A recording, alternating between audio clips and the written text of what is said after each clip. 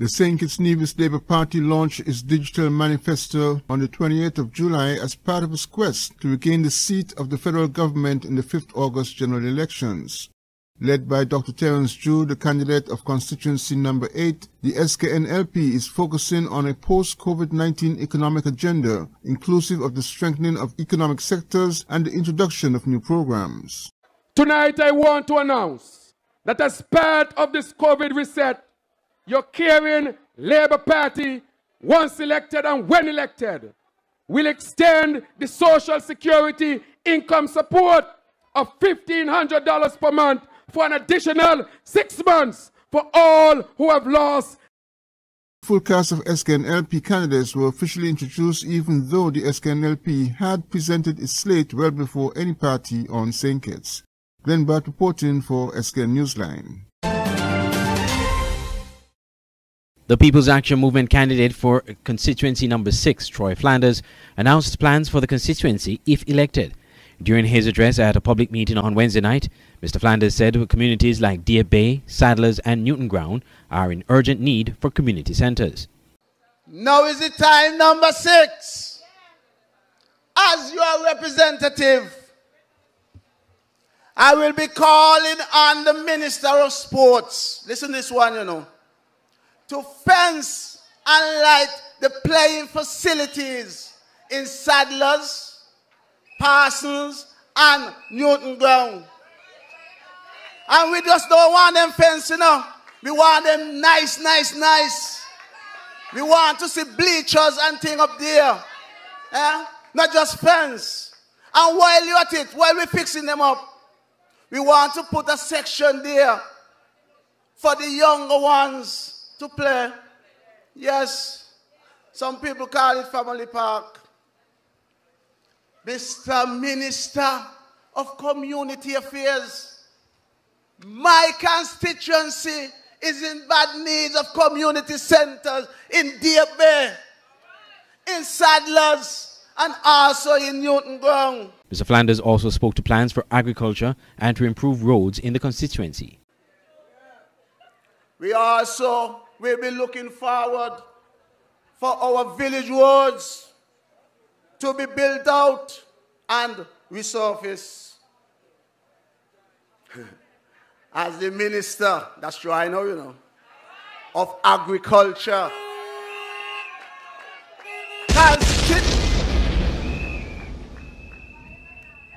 constituency number 6 and number 7 will be a part of our breadbasket. So we will be at the forefront of our nation plan for food safety and security.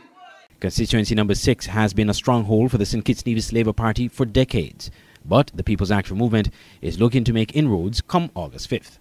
I'm Andre Huey for Skn Newsline. August 5th is Election Day, and Skn Newsline, your #1 news source in St. Kitts and Nevis, has all the news, action and information on Election Watch, a webpage dedicated totally to all things election. Log on to www.sknewsline.com, click on Election Watch, and stay tuned to all things elections, including live public meetings from the various political parties. All this leading up to the August 5th poll. Election Watch on Skn Newsline, your trusted news source for election 2022.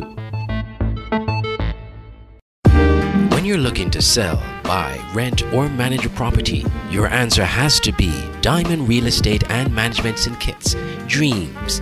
They provide oversight of real estate and physical property in St. Kitts and Nevis, perform regular maintenance, utility payments, and safety checks to ensure your property is well kept. Dreams manages and optimizes your rental listing, recruits tenants, and much more. Looking to sell that parcel of land or property, or dreaming of owning your own? Trust Dreams under the leadership and experience of its CEO, Velma Merchant. Many can attest to her professionalism and customer service. Diamond Real Estate Management St. Kitts. Call 663-7326 or visit their office at 15 Shadwell Industrial Estate, making your real estate dreams come true. When visiting St. Martin, you want clean, affordable accommodations. You need Midtown Motel in the heart of Phillipsburg, a place where you can relax, take a stroll on Great Bay Beach, and that provides you easy access to great shopping. Midtown Motel, located on Front Street, Phillipsburg, St. Martin. Call Midtown Motel at 721-542-0614 and book your stay today. The Skn Newsline website now offers you more news. Log on to www.sknnewsline.com for local, regional, and international news.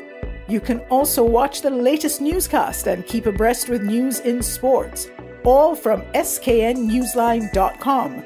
That's www.sknnewsline.com. News at your fingertips.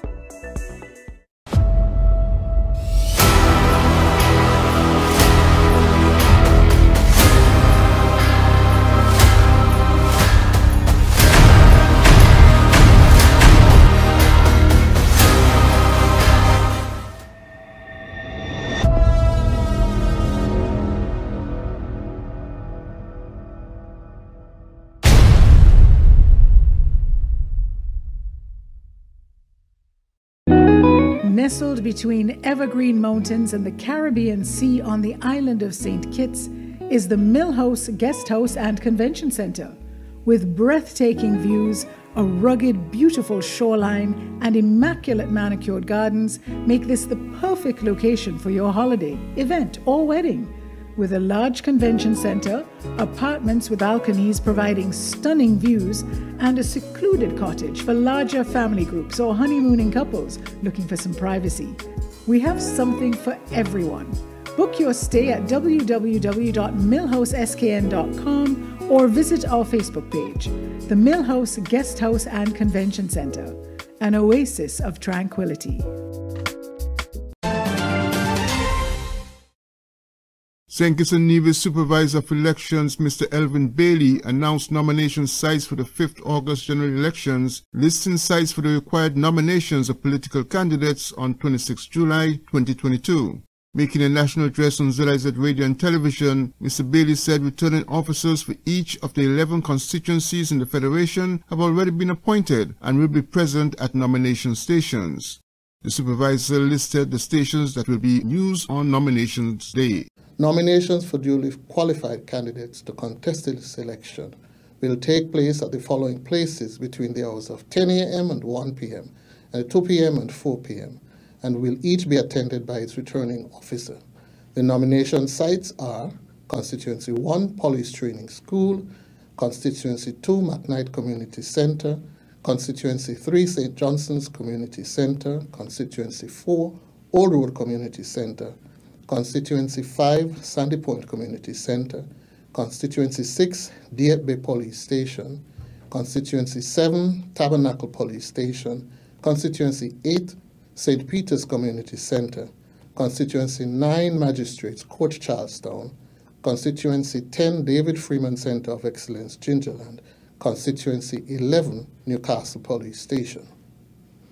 Candidates must be nominated by at least 2 registered voters of the constituency in which the candidate seeks election, subject to the conditions set out in Section 62 of Part 4 of the Act. In due course, an announcement will be made of the names of the candidates who have been nominated. The register of voters for the upcoming elections will be provided soon, Bailey said, and indicated that some changes have been made to polling stations.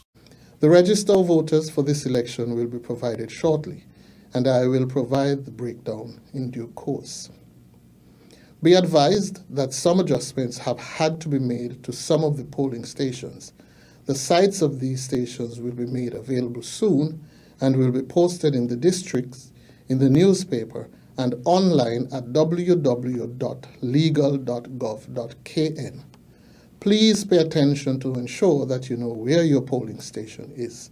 The information will also be displayed in the public domain and at the electoral offices in Charlestown and in Bastille.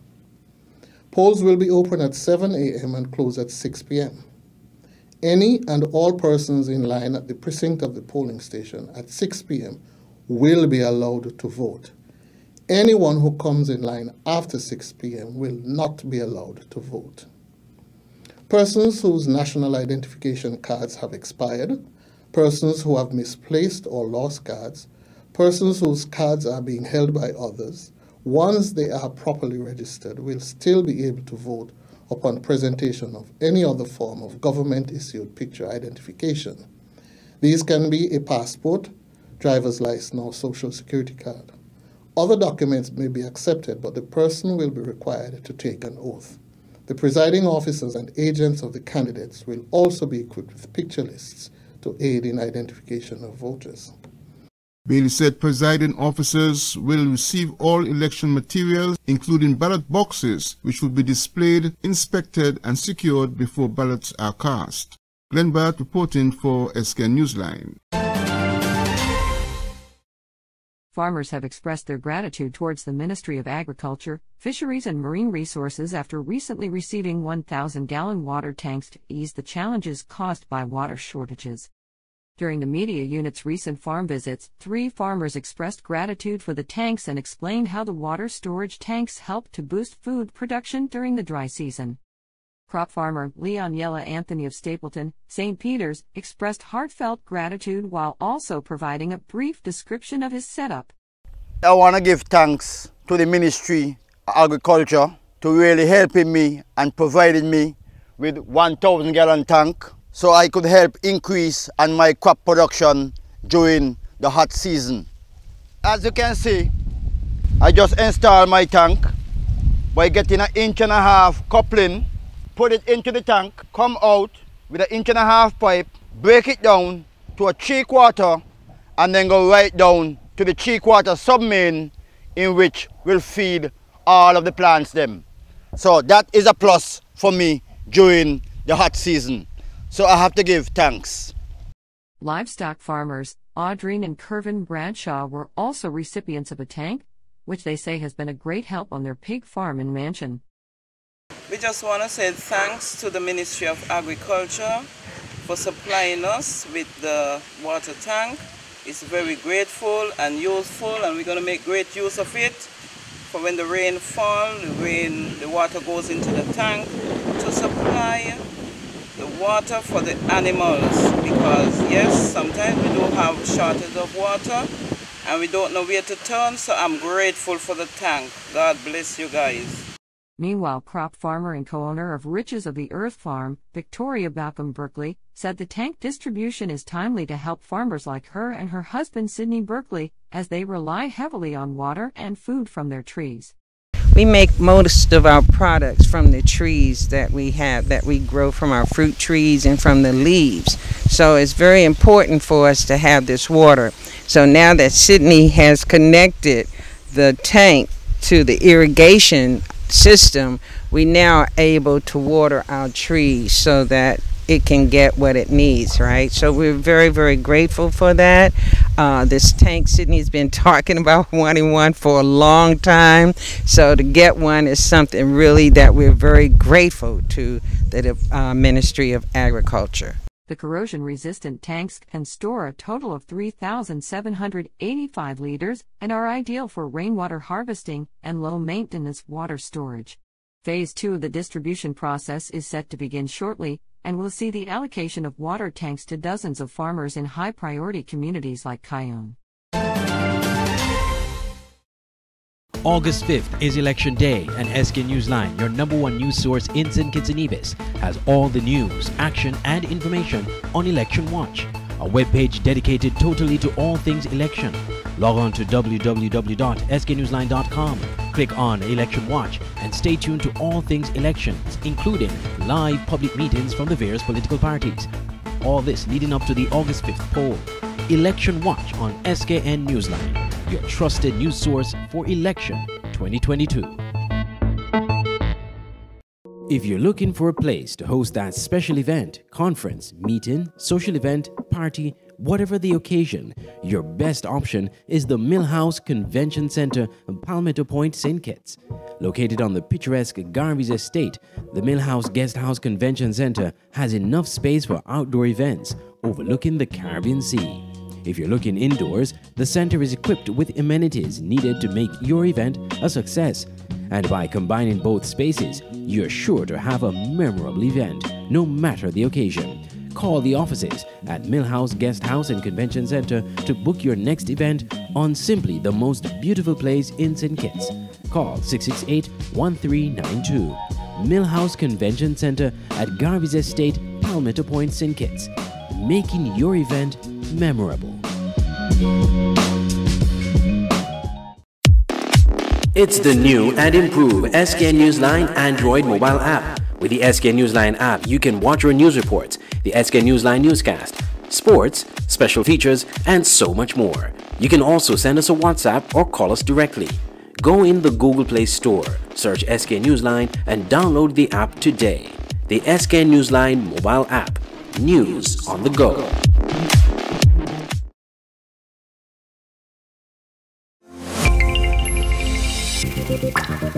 An open interactive event can be described as tremendous, effective, on par with any conference around the world. From exhibitions to trade shows, corporate events to product launches, from press events to political functions. We are the secret sauce behind events that make you go, wow. We've staged multiple world-class events in the Caribbean and developed the skill to deliver quality in every detail, whether the event is live or fully virtual, or maybe even somewhere in between. At Open Interactive, we got your events covered. Get your free quotation today at www.madebyopen.com.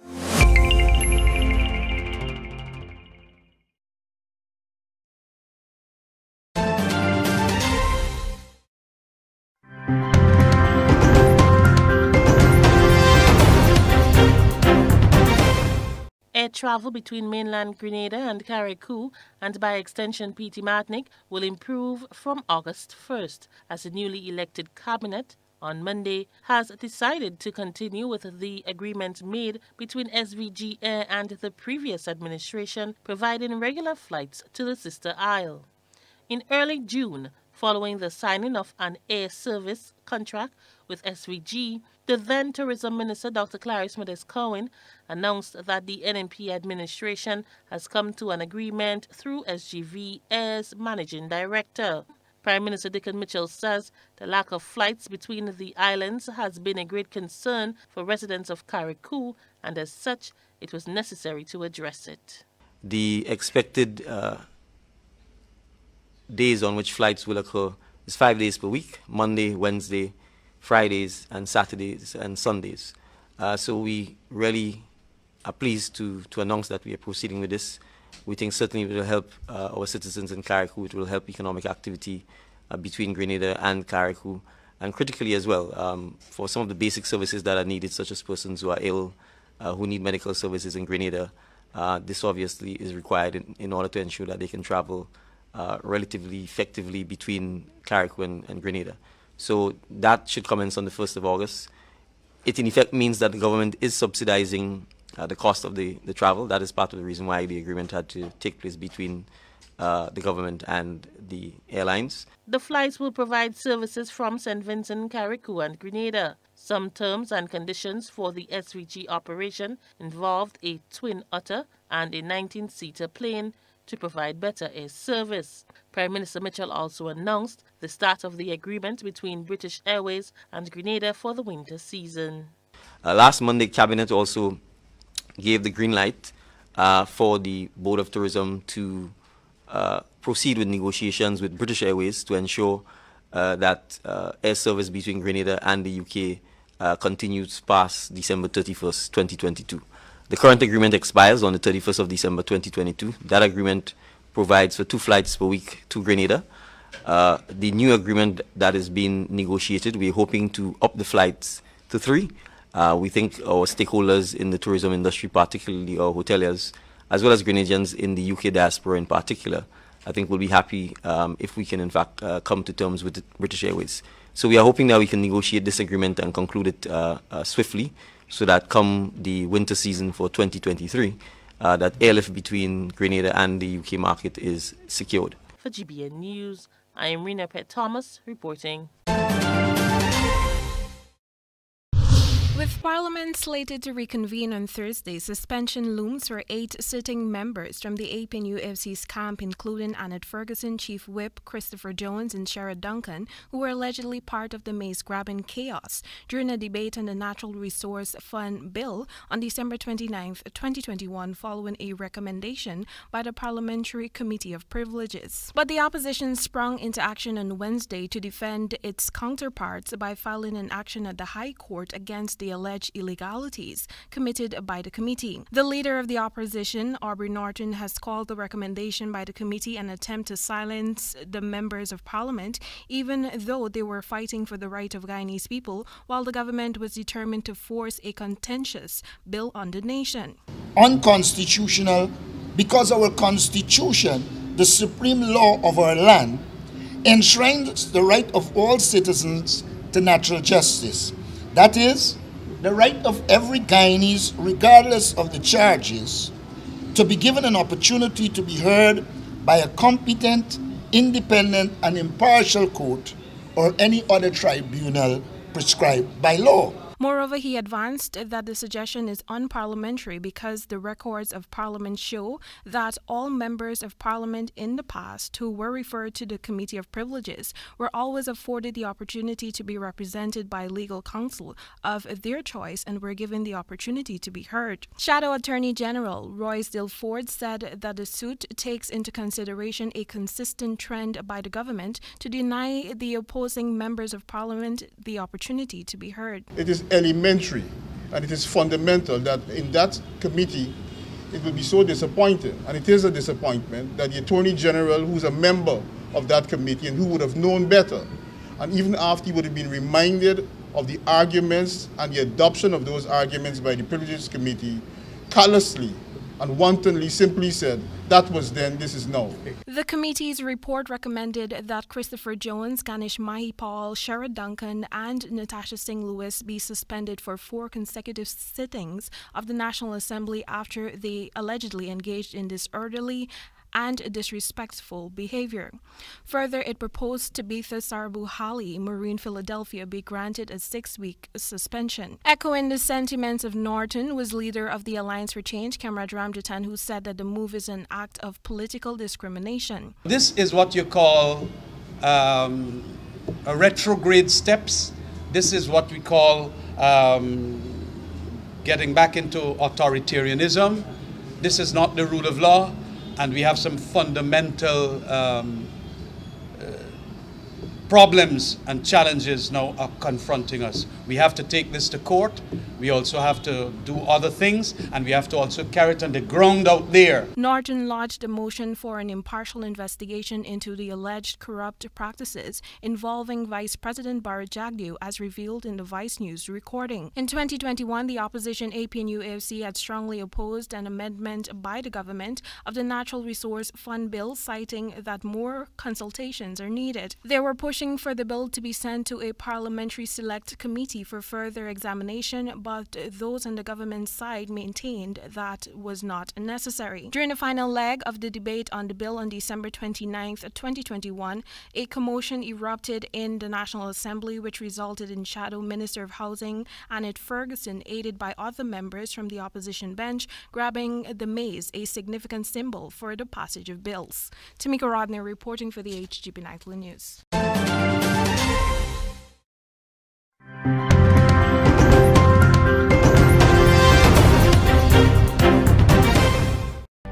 Welcome to the News Hour. We begin with breaking news coming out of the United States, where the US President Joe Biden has tested positive for the coronavirus. His symptoms are said to be mild. It's the first time the 79-year-old has tested positive for the illness. Let's get the very latest on this from our White House correspondent, Kimberly Halkett, who joins me live now. Kimberly, a very simple statement from the White House confirming the condition and the vaccinations that the president has had. That's all we've got so far. Yeah, that's right. Just getting the news in the last few moments via a statement giving a bit more clarification from the president's physician. We understand The president right now experiencing very mild symptoms of COVID-19. We understand it is a runny nose, fatigue, and a dry cough. Now, there had been some questions about the president and his whereabouts since he returned from his Middle East tour. It was a grueling multi-day tour of not just Israel, but also Saudi Arabia. Of course, the president is advanced in age, and it was a very hectic schedule. And so many people, when they travel, will take some time off. That certainly was the case with the president. He was only making a few appearances, and that did raise some questions with reporters. The White House assuring reporters that the president was okay. He did make an appearance where he talked about climate change in Massachusetts about 24 hours ago, really causing no alarm. But then it was today, when the president was set to travel again, that we suddenly got the notice that the president would instead not be traveling, but instead would be remaining at the White House due to experiencing these mild symptoms of COVID-19. Now, we should point out that the president is double vaxxed, as it's called. In other words, he's had 2 courses of the COVID-19 vaccine, as well as he has been boosted on at least 2 occasions, most recently as of March 30th. Now, you will recall that Donald Trump, the previous president, is also a president who has come down with COVID-19. He did, in fact, experience more severe symptoms that ultimately caused him to have to leave the White House and go to Walter Reed Hospital in Bethesda, Maryland. That is about 20 minutes drive north of here. That is not the case right now for Joe Biden. Right now, the White House saying that this is a situation that can be handled with the president's physicians here at the White House at this time. And we understand there will be a further update from the White House at a White House press briefing that will be coming up in the coming hours. Of course, when these sorts of situations occur, certainly with the US President Kimberly, what's the protocol in terms of informing the Vice President or the Speaker of the House? They have to be informed, I presume. Of course, they would have to be informed. That is correct. But right now, we have not been notified in any way that the president is unable to carry out his duties. So at this point, we are under the impression that Joe Biden is still very much in control of the White House and is still fully able to execute his duties as president. In no way has his duty been transferred to Kamala Harris, the Vice President of the United States. So at this time, we are fully under the impression that this is nothing more than someone who might be experiencing a common cold, something that Joe Biden has experienced as president before, and therefore is still fully in control and capable of carrying out his duties as president of the United States. Kimberly Halkett. I should point out one more thing. We have here, my apologies.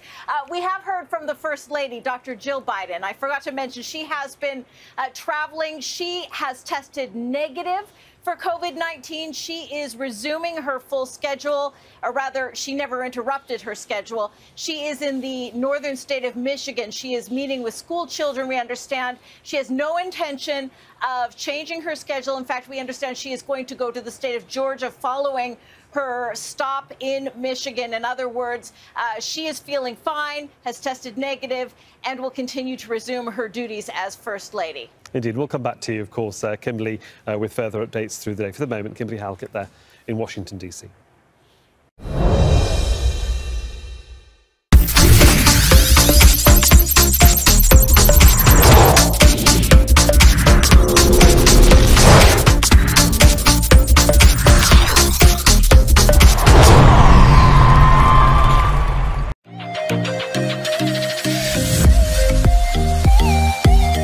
St. Peter's FC defeated Flow 4GK and Rockets in Skn FA Premier League action at the Warner Park on Wednesday.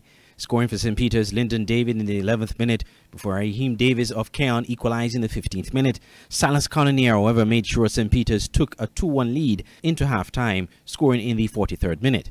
That was enough to give them the victory over Keon. In the second match of the doubleheader of that night, MFCR United Old Road Jets drew 1-1 with Rams Village Superstars. The game was very tense for most of the match. Jardel Isaac got the lead for Old Road once again in the 22nd minute. However, in the dying moments of the game, a foul was committed in the penalty box, giving Kimari Rogers a chance to equalize, which he did in the 90th minute. A red card was issued to Old Road's goal scorer, Jardel Isaac, in the 87th minute for using abusive and offensive language towards a match official. The SKNFA Premier League continues this Friday at 6 p.m.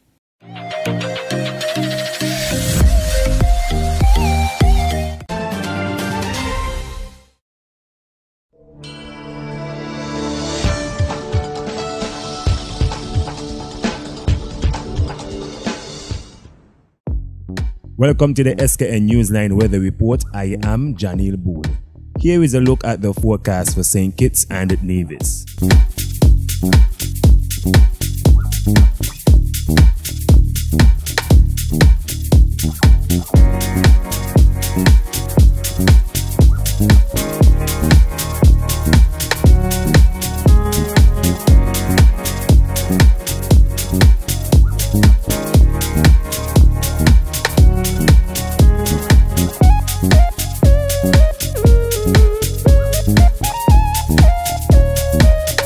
For a more detailed weather report, visit our website at www.sknnewsline.com.